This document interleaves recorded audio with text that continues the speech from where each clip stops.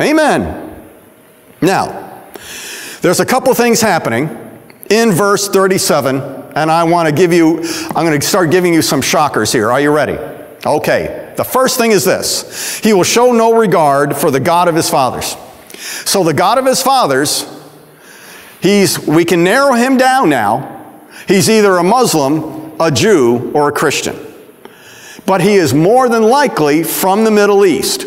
So I'm going to help you form your opinion. I'm going to help you form your opinion.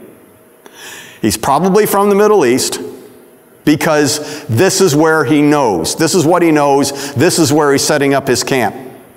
Number two, he's able to converse and talk to peoples in the Middle East because he knows their languages.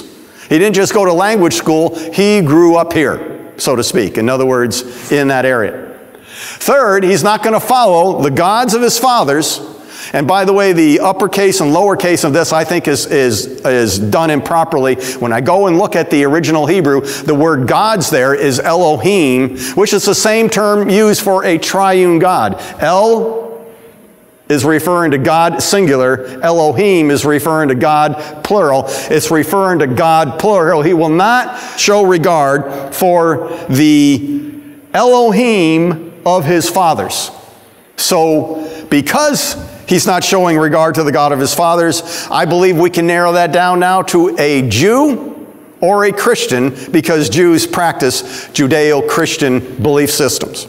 All right? So we can narrow it down to that. But we can do one more thing here just in this verse. We can see that he has no desire for women.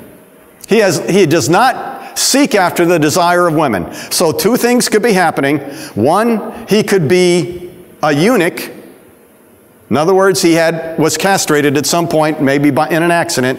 Or number two, he just doesn't have any desire for women, but only for men. Now, I want to show you something.